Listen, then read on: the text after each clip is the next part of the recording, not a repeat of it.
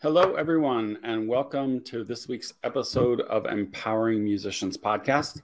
I am your host, Michael Manley, and the founder of Empowering Musicians. And today I'm doing a solo show. After being in Chicago for a few days, I'm going to talk about that in a little bit. But I wanted to just reflect on what it means when I wanted to create this Empowering Musicians initiative, right? So what do I mean by empowering musicians? So for me, it's really two areas. One is all of the off-instrument skills and knowledge and mindset that you need for a healthy career for really all performing artists. That's really my focus. And the second is more on brass pedagogy for beginners, returners, recovery. So you may have seen the banner for this week's show, which is all about really what it means to have a healthy career. So that's kind of the first part of this, right? The off-instrument skills and knowledge that we need to build healthy and successful careers. And I've been focused on that mainly in this podcast because the audience for me talking about horn technique or brass learning or my latest mouthpiece seems to be very limited. So I wanted to really restrict this podcast more to that first initiative. I did, however, in Chicago, get this awesome new Ian Balu one mouthpiece, which came in this awesome box. I just wanted to show it to you today. And I just think the packaging is so cool. And there it is, wonderful silver mouthpiece. So for those of you who are horn nerds, you just got your little horn nerd moment there. So anyway, I did have an opportunity to kind of bridge these two initiatives, right? These two fields of off-instrument learning to build a healthy career and horn-specific stuff. And it was during the pandemic, and it was for the International Horn Society, which is, as its name suggests, an international group of passionate French horn players and of every level, professional down to amateur. So the International Horn Society workshop that year was being hosted by my wonderful friend and colleague, Lydia Vandriel, up in the University of Oregon, where she is the professor of horn. So I think when the proposals came out, I wasn't sure if we were going to have an in-person live conference or a virtual conference, but her theme was the healthy horn. And I was thinking to myself, well, there's going to be talk of, you know, a lot of body mapping stuff, maybe some Alexander technique. Maybe there's going to be other talks about physical health and the horn, mental health and the horn, very, very important. And I thought to myself, well, what if I focused on what it means to have a healthy career, which is all of that off-instrument skill, knowledge, mindset that one would need to have a healthy career.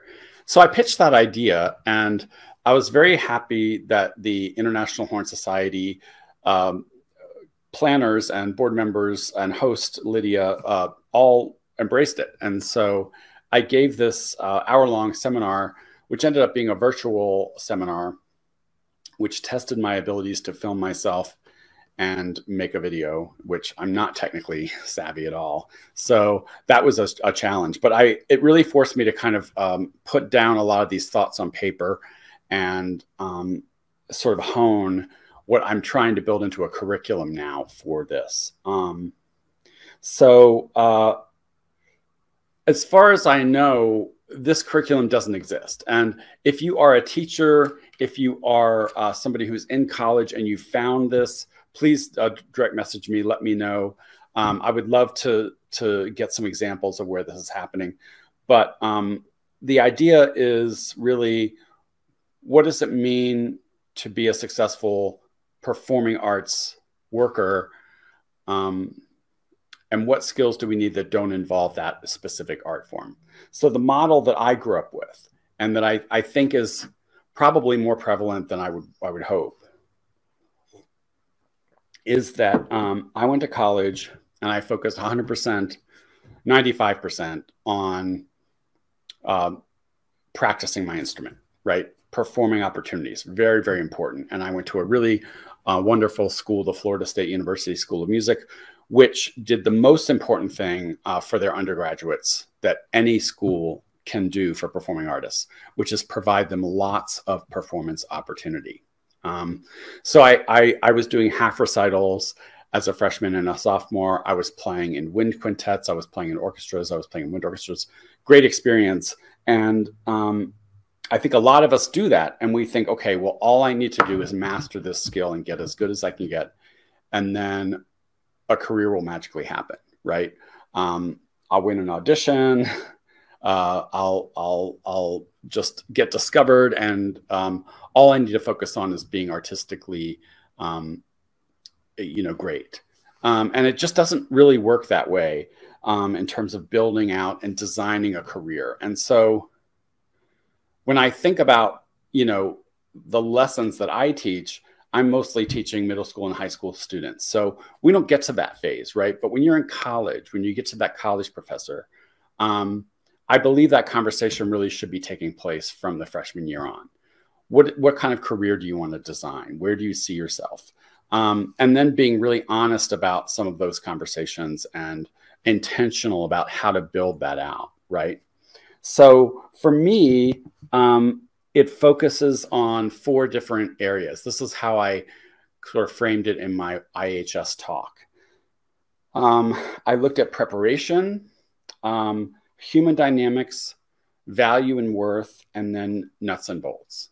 So those are the areas that I'm kind of building out in different layers.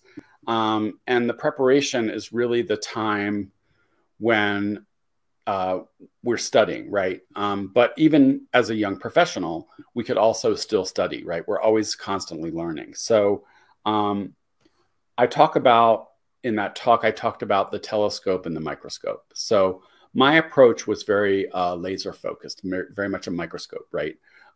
Narrowing down on one piece of information, or in this case, one skill, right?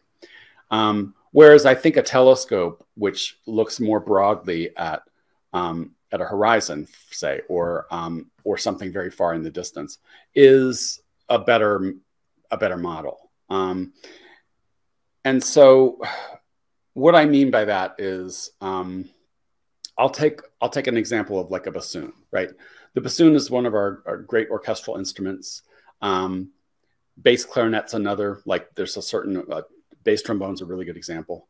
Somebody just loves that instrument, and their goal in life is to be an orchestral bassoon player, right?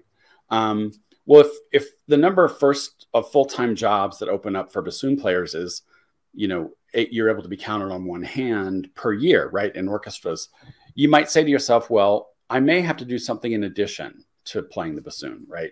And how can I prepare, especially in my undergrad years? That's where I really think this telescope model makes sense. We can always go to grad school and practice for 6 hours a day and focus in on that microscope approach to our playing. But really, as an undergraduate, you have this opportunity to really explore and experiment with your interests. And I think that's really key in building out an educational path toward a career. I would also say that in addition to that, a lot of the opportunities now are for generalists and not specialists, right? So we're seeing a lot of this in different types of opportunities for people. Playing in a chamber music group that not only requires that you play your instrument well, but maybe requires that you understand the basics of jazz and how to improvise and how to arrange, and maybe even how to compose music.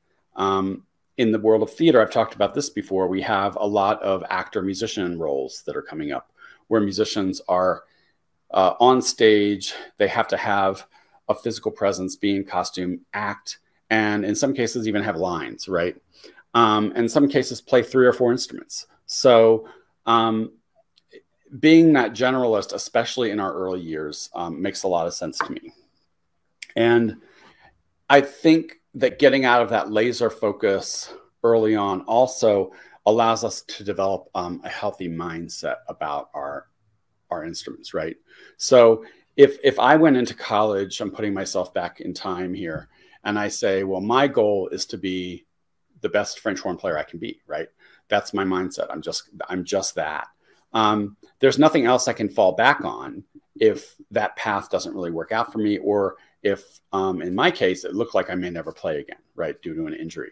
So I encouraged in this lecture folks to do this exercise where we say, in addition to playing the violin, in addition to my passion for the French horn, I also love to, and then fill in the blank, like 3 or 4 blanks, just to remind ourselves that we're more than this instrument, right? If our mindset is too wrapped up in the instrument, it can lead to us really devaluing what we do later on, because we have nothing else to do if that's taken away from us, right? If our only thing in life is that one skill, and we're not really putting that in a context that's healthier of, but I also like to do this, and I'm also this person, and I'm also this person, it can lead to a lot of problems later on. So the other thing that I did that I would never really encourage students to do these days is I changed my major very quickly from education to performance. And why I don't think that was a wise move on my part is that everybody that I know in the professional music world teaches. Whether they are in a symphony orchestra and they have secure employment, playing, you know, full time, they're teaching at colleges, conservatories, they're having private students, and so that education is something that's going to be coming up for everybody. I have so many friends who, like me, were performance majors and then went into education later on in life. And again, in these undergraduate years, we can say to ourselves, you know what? I'm only X number of years old. I'm going to have 4 years where I'm going to really explore all of these different areas of my interest and develop them. And then I can take 2 years and go practice in a practice room for and focus really on that if I want to, and then spend another 2 years taking auditions or pursuing that performance focused career. But I will have done the work so that I'm prepared if I do or if I don't land that job. Because even if I do, everybody teaches, right? Everybody has to be an advocate. They all have to champion the arts. Even folks who, again, land these great jobs early on and have security as performers, they're going to have to meet with donors. They're going to have to meet with patrons. They're going to have to make the case and celebrate and champion the work they do with those who support it. So being that teaching artist, being that educator, very, very important to develop, along with, as I said, these other skills. And I think it's important to remember that one thing that I learned was that I'm a very creative person. And so my creativity expressed itself in writing. And so I love to write. And my writing is not musical, weirdly enough. I write words. So I was really into writing. Mostly my output has been plays. I've also written many, many articles. And I find that to be like a really enjoyable creative outlet. And oddly, performance is not terribly creative. I know this sounds shocking, right? But when you are a classical dancer, when you are a classical musician, when you are practicing an art form and delivering a performance, right? You're interpreting the work of a composer. You're interpreting the work of someone else. And there is an amount of creativity to that. But there's also hours and hours of skill honing, much like an athlete. So for me, classical musicians have much more in common with professional athletes, right? And some of them discover, like, actually, like, you know what? I just don't know if I want to sit in the practice room and work on the first page of Don Juan for another 3 hours. Like, I really want to go paint, or I want to go write. Some of them become composers, right? And so you're not going to learn any of that. And conducting is a little bit more creative, I would say. It's and maybe a lot more creative than performing, right?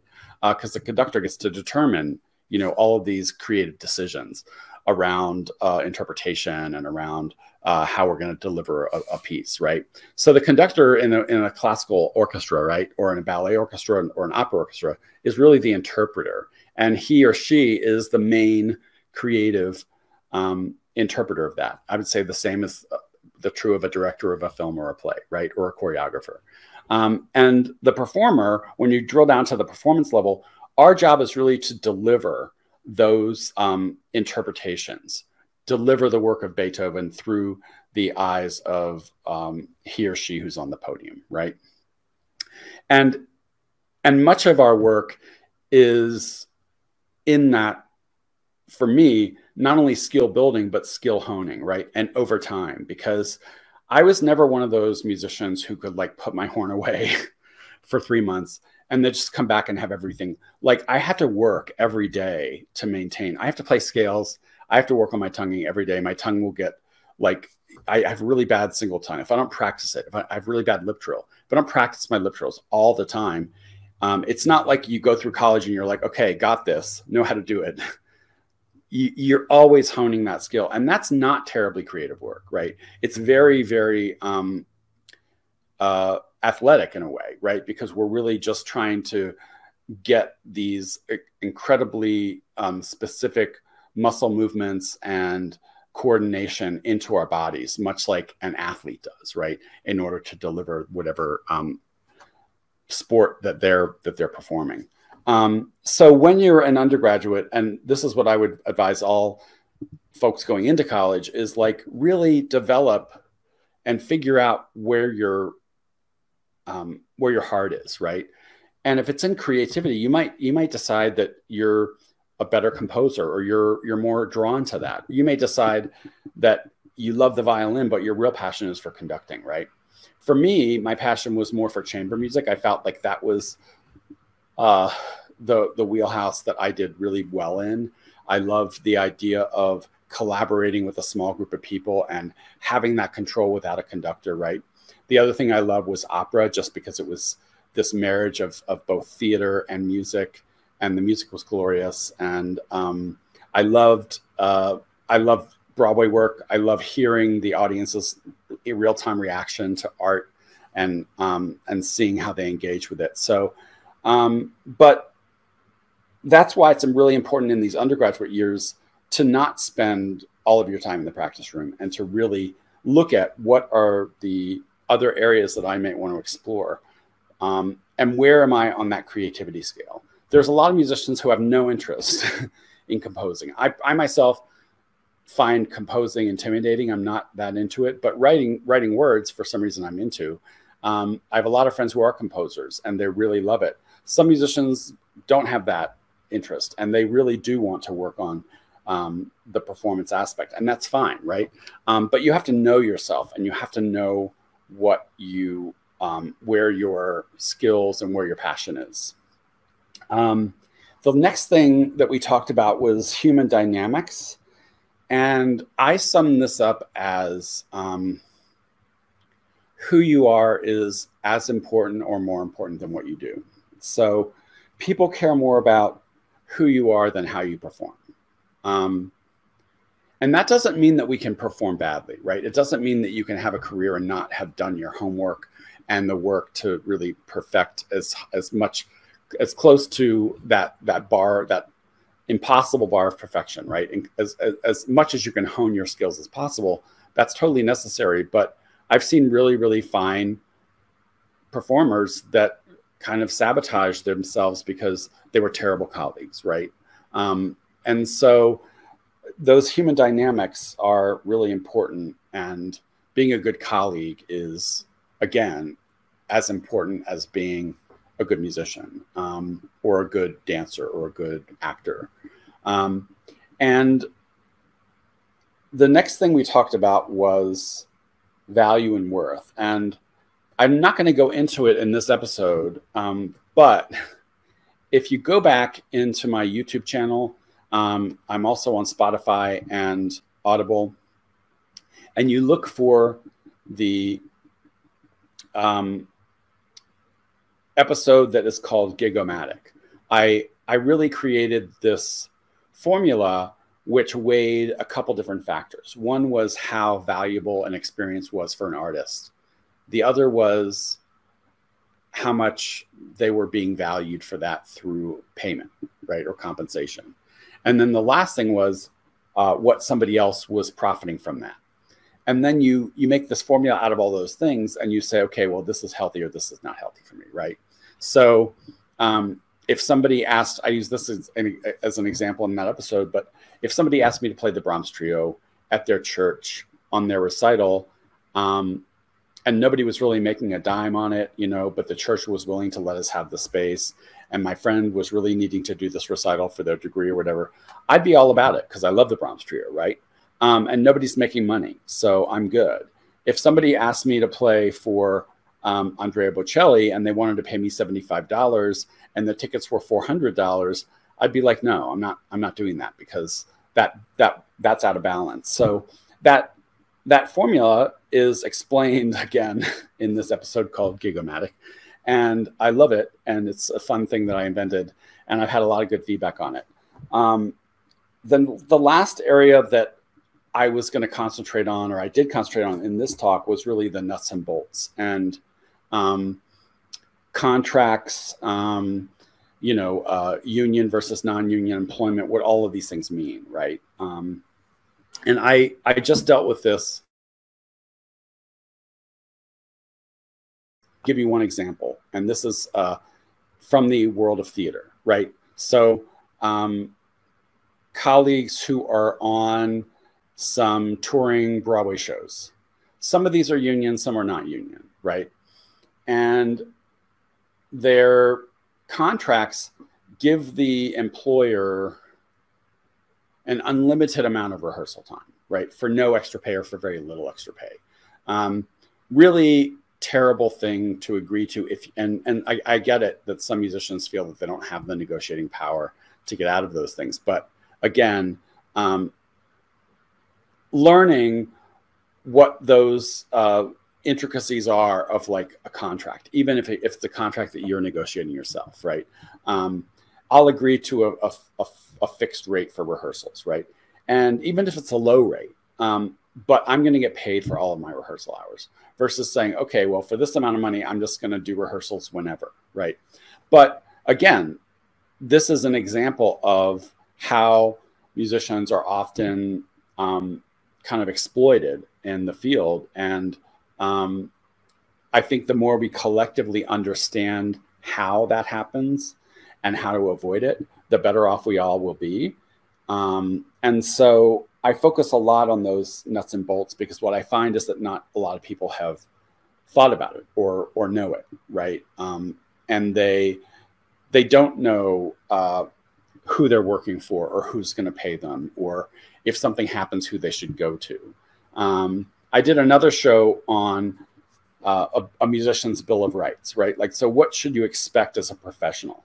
And again, my definition of a professional is a working musician. So as soon as you are out there dancing, acting, playing music, and you're doing it for money, you're now a working blank, right?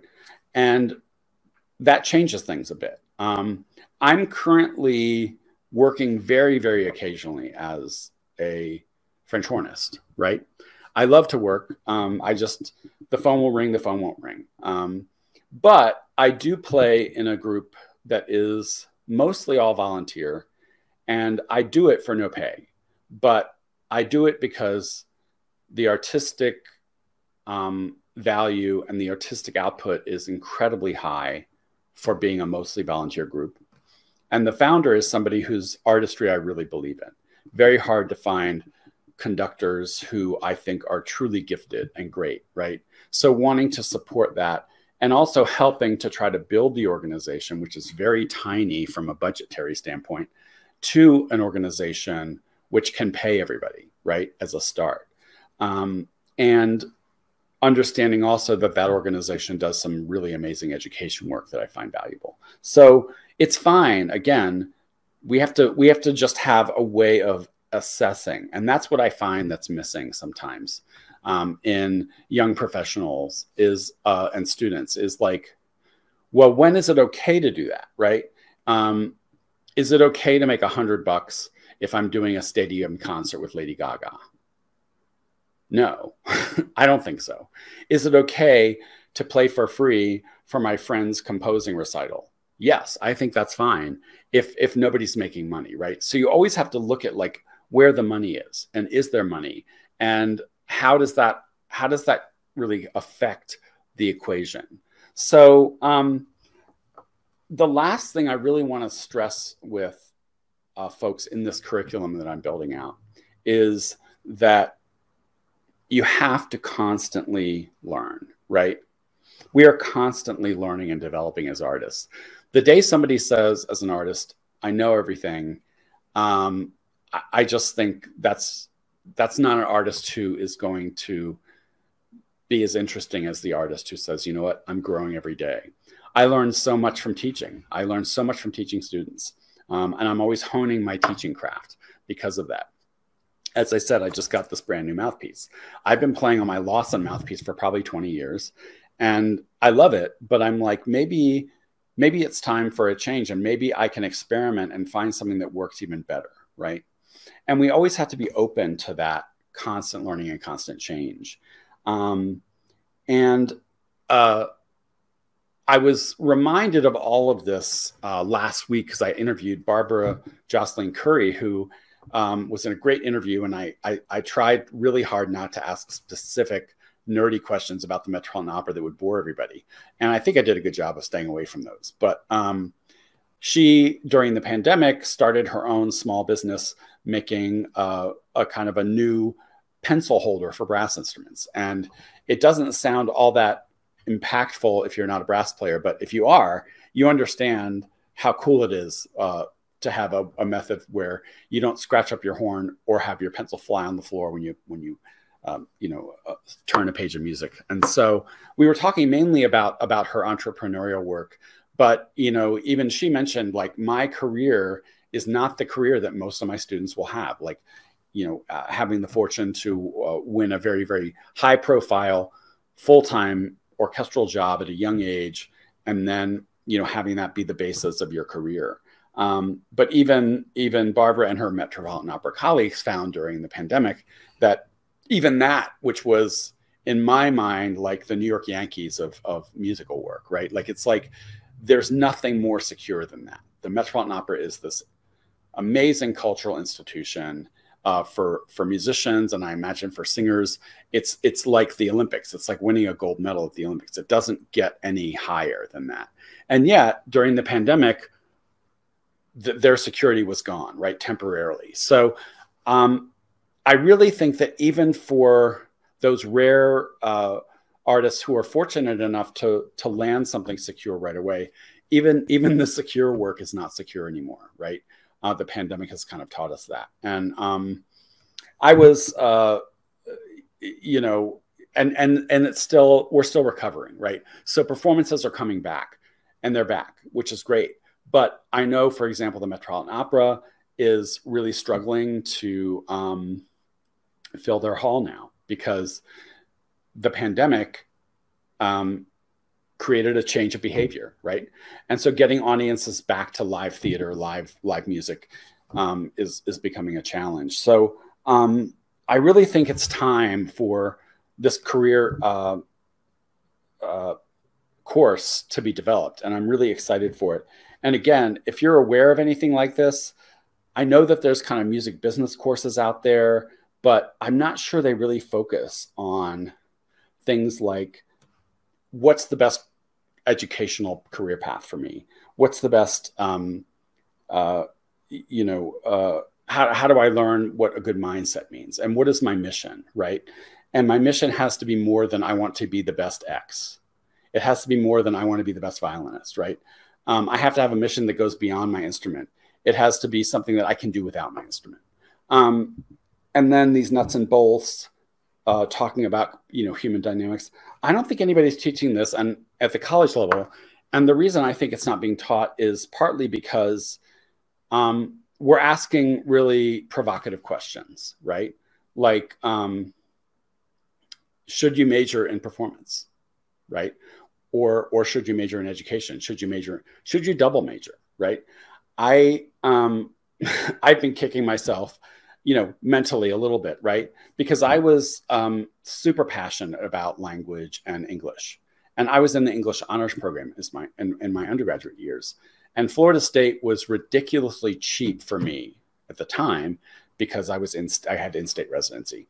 And this was many years ago when college wasn't outrageously expensive. So I could have gotten a double major in English and horn performance, but I just didn't have the mentors and the support system to say, you know what, that's a really great idea, because you are in these undergraduate years, this is the time for you to branch out and broaden. You'll always come back to this French horn and it will be here, right? But that doesn't serve the kind of music school industrial complex or the conservatory industrial complex, right? They don't want students to think about those things. So that's why I'm really excited to be building out this curriculum. And I'm likely going to probably do it as an online course, and look for more on that soon. In the meantime, I wanted to just, in my closing minutes here, say that the group I referenced earlier, the Desert Winds, is doing a really fun and cool anime and video game score concert this coming February 4th here in Las Vegas, Nevada in Henderson. And look for more information from that in my Facebook feed or on Making Music Matter Foundation's Facebook group. Really hoping I get some friends from the community who are going to come in costume. That would be super cool. And I want to just encourage you all to check out those other episodes, especially the Musician's Bill of Rights and the Gigomatic episode on my podcast. I think I'm going to start reposting some of those because I can do that on my various groups. And if you haven't joined Empowering Musicians Facebook group, please think about joining that as well. And until next time, I hope you all have a great week, and I'll look forward to seeing you soon. Take care.